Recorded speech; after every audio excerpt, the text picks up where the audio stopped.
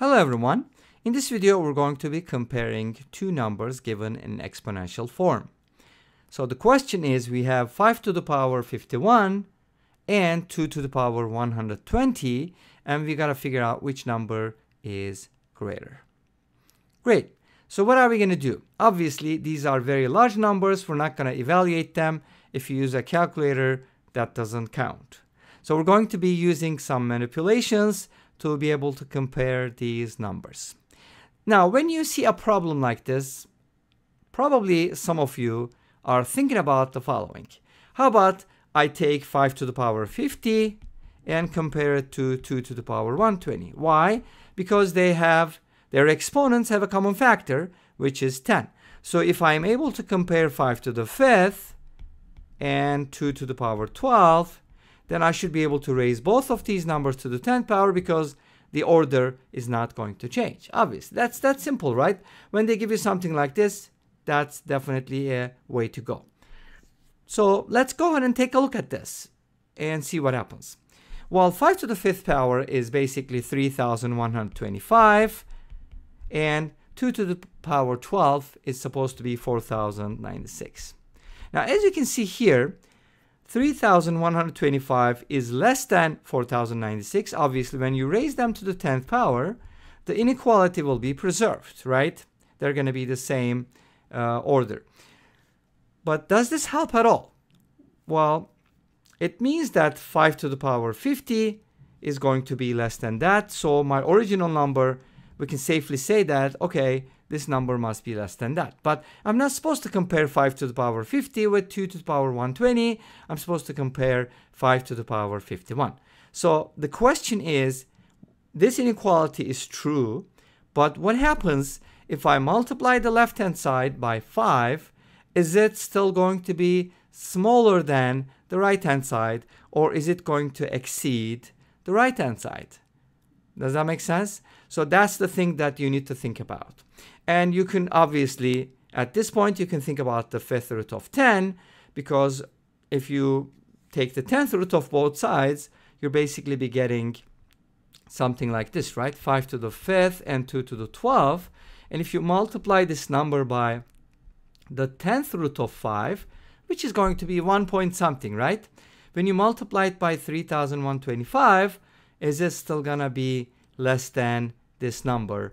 That is the question you need to answer, right? And that question is not very easy to answer. Obviously, there are different ways to go about this problem, but the method that I'm going to show you is going to be a little different than this idea. Okay, here's what we're going to be looking at.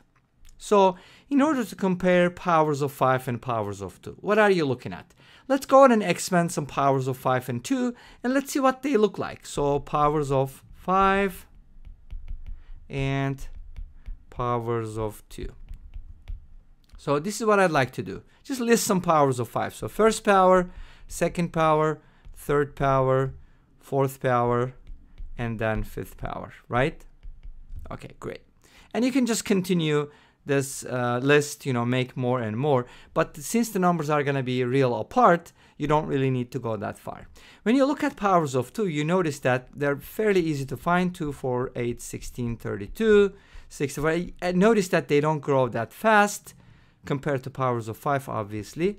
128, 256, 512, 1024, 2048. Let's just go at least all the way up to 2 to the 12th power, because that was our first comparison. So notice that I'm able to compare 5 to the 5th with 2 to the 12th. So let me go ahead and write down what they are so you can see better. Now, I'm able to compare these numbers. Obviously, there is a difference between them. But here's the most important part about this solution. Can they get closer than that? And the answer is yes. How can they get so close? Well, take a look at this. I got 125 and I got 128. Awesome. They couldn't be closer, right? That's awesome. So in other words, if you consider those powers, they're pretty close. I mean, don't you think? So I have 5 to the 3rd power, which is equal to 125, and I have 2 to the 7th power. Obviously, that's the 7th power if you calculate that. it's going to be 128. And I know that 5 to the third is less than 2 to the 7th. But guess what? They're pretty close. So that's kind of nice. Great. Now, here's the million-dollar question. How do you transition from this to our original expression, which was 5 to the power 51 and 2 to the power 120? And the answer is very simple. By raising both sides to an appropriate exponent, you're going to be able to get something like that, or at least you'll get close. While thinking about 51 being a multiple of 3, this is what I'm thinking. I'm going to be raising both sides to the power 17. And that's a legitimate operation, right? Since both sides are positive and 17 is an odd number, we're good. So what does this give you? Well, 3 times 17 is 51. That's why we raise both sides to the 17th power. Remember that? So this gives me 5 to the power 51. And the right-hand side is 17 times 7, which is 119. Oopsies, I did not get 120. But don't worry about it. We'll take care of that. And that part is actually also very simple. Now, I was able to get that 5 to the power 51 is less than 2 to the power 19. But in the original problem, remember that I am supposed to compare 5 to the 51 to 2 to the power 120, which is 2 times the right-hand side. So what is that supposed to mean? Well, I can safely say that 2 to the power 119 is less than 2 to the power 120 because 119 is less than 120, right? And 2 is greater than 1. So this is satisfied. Therefore, by using the transitive, what's that called? Okay, I couldn't say it.